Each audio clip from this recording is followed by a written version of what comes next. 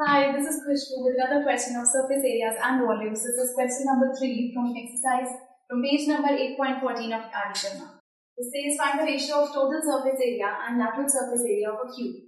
Total surface area और lateral surface area का ratio निकालना है एक cube का. So total surface area of cube होता है 6 into side square. And lateral surface area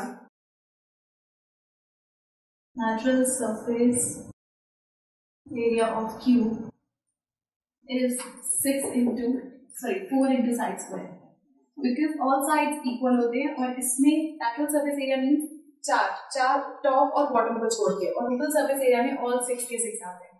So side square to side square cancel. This is 2 3s are 2 2s are, which is 3/2. That means 3:2. The ratio of total surface area and lateral surface area for cube is 3:2. So this was question number 3 from R.D Sharma, and do watch the next video for some more questions. Goodbye.